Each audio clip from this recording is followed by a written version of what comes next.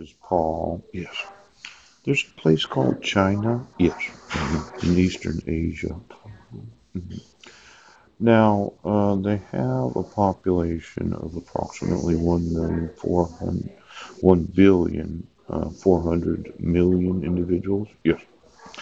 Now, 92% of are Han Chinese. Yes, yes. hmm And their currency is the yuan. Now, I've been talking to the Chinese about this idea of of getting divorced in the United States, where they don't enforce the United Nations conventions as a nation. Yes, they don't enforce the humanitarian rights as a nation. Yeah. And then I just needed to know of all the individuals that have gotten divorced in the United States. Yes. Excuse me. Yes. How many of them moved to China thinking that, well, I wouldn't have to pay child support? Now, this idea of two reference numbers, yes, where if I move to China, the United States would say, well, we have to enforce the Hague International Convention of Child Support Payments. Yep.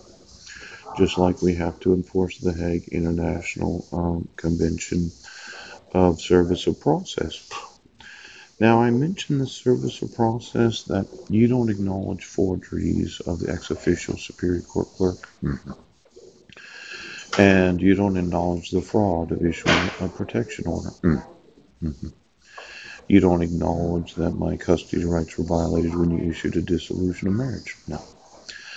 Of every individual in China where their marriage was the United Nations, yes. Could you call the Chinese government in Beijing? Yes. Now, in the last few days, I kind of mentioned a $1 trillion lawsuit. I'm just going to need to know how many Americans actually had their wages garnished when employed in China for the last 20 years. Yeah.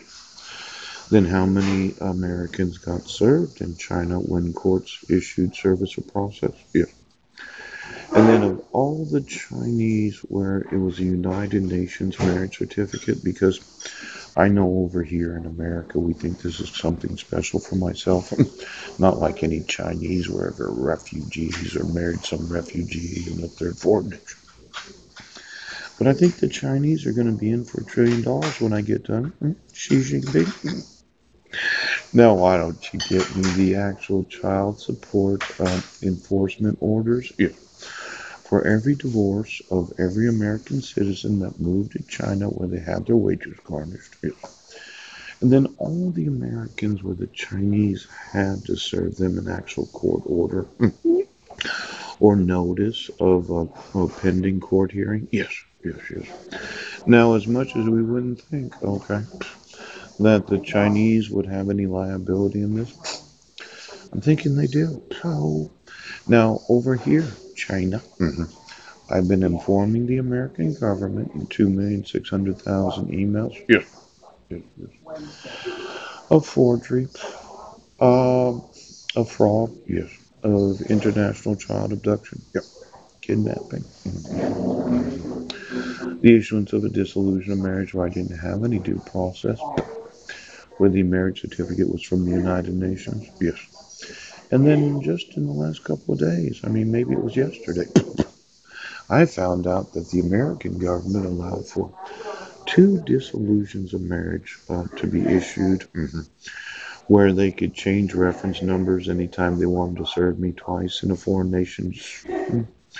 Or maybe I'm working in a different state and they say, well, actually, your child support payments went on that reference number. They didn't go on that reference number. Yes, yes. A lot of corporations would get confused, especially if I was working for an American corporation in China. Yes. Because human resources would say, well, we garnished your wages, and I'd have to say, well, which of the two reference numbers did you apply the child support payments to? Now, if the Chinese would really consider the liability of the knowledge of this,